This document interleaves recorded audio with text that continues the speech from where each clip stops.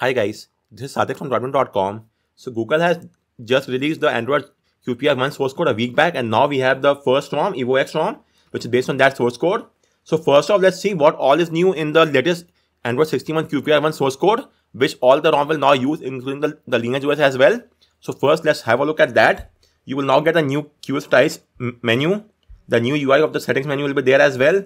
Apart from that, the new blur effect is there, which is new in the EvoX ROM as well, the new blur effect.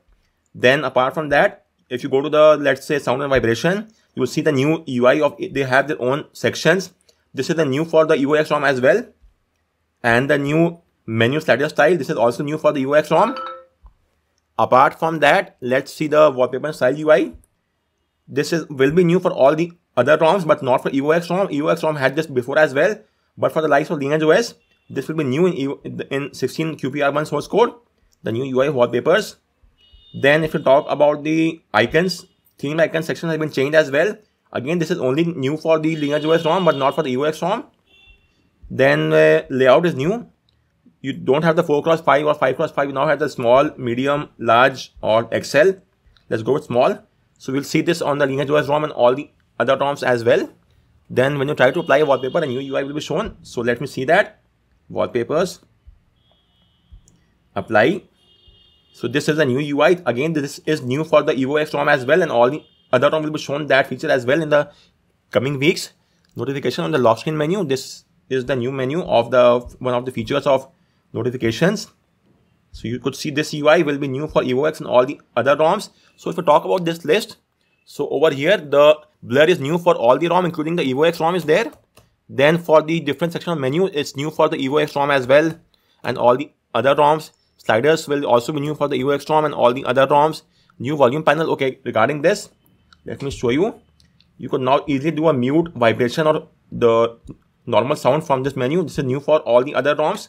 For the Evo as well, this is new. I haven't seen this, no. Then for the wallpaper style, this UI is not new for the EvoX, but will be new for all the other ROMs. This section is for there in EvoX ROM from the beginning of Android 16, but will be new for all the other ROMs.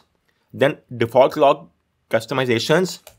Okay, clock customize. Okay, let me see that. I haven't talked about this yet. The clock style from here. Okay, let me change the clock style. Clock. This is also new for all the other ROM, but will not be new for the EvoX ROM. You could change the color, the density of the color from here. Then change the size, dynamic or small or large. Style. As of now, only one style is there, but this is new for all the ROMs, including lineage OS, but will not be new for the EvoX ROM. This is old for lineage for the EvoX ROM. Then icon location of theme icon has been changed for all the other ROM, including EvoX, I suppose. Icon size, as I've shown you. The icon size is now over here. It has a new location, which is layout. This is not new for the EvoX ROM, but will be new for all the other ROMs. The new wallpaper UI scheme, which I've shown you. If you try to change the wallpaper now, you will get a new UI, as you could see over here. Next, and now you will see a new UI. This is new for EvoX, and all the other ROMs will follow this suit shortly. Then this menu of lock screen menu of notifications, which I've shown you, also new for EvoX ROM.